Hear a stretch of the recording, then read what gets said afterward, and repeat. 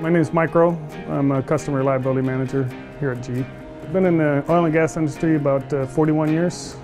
As my years in the oil industry will tell you, I've been on the end of a fire hose many times, fighting industrial fires based on a failure. And I personally have a passion to not have somebody else be in that situation. The way the process works, the CREs, or the rapid response team, are responsible for doing the daily reviews. And when they see an issue, they will send it out to somebody like myself that's got experience on the equipment to evaluate whether it needs to be sent out as a high priority to the customer right now. They need to take immediate action, prevent an immediate failure, or can we just put it on a weekly report for a topic of discussion? And that's what we do. And then we'll issue a weekly report, have a scheduled call with the customer. Almost all of my customers, we have a regular scheduled call every week. And we go through the relevant items on the report, and then they'll give us feedback as to, was it something true? Was it something that was just a different process change that they've done that affects the mechanical condition of the equipment? Well, basically the diagnostic package just takes all the information from the vibration, the temperature, all the conditions that it's seeing, and it's spitting out a diagnosis.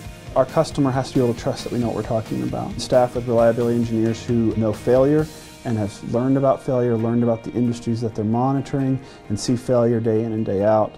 Our customer reliability managers are key for establishing trust. Our CRMs have spent 20, 30 years in the industry. They face those tough, critical decisions. If you wanted to name the output of the Industrial Performance and Reliability Center, it's what we call a diagnostic package. And for us, the diagnostic package is the picture plus the description of the issue plus the expertise.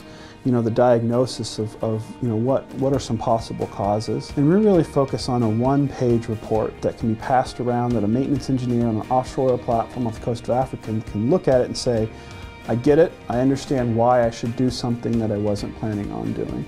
How can this remote monitoring center, hours away, countries away, half a world away, really help me with my maintenance operation? And so usually we go through a cycle where they might be skeptical at first, then we'll notify them of an issue, they'll take a corrective action, and then we can help them verify their maintenance action is successful. And really show them that complete life cycle, blue and green following right together, blue starting to deviate from green, far inside hard alarm limits, taking a maintenance action, showing them blue, returning back to green. When they've gone through that whole life cycle, a lot of times it really snaps into focus and they say, oh, I get it. These guys are here to help me out, they're here to make my life better. They're here to, again, prevent those forest fires before they start.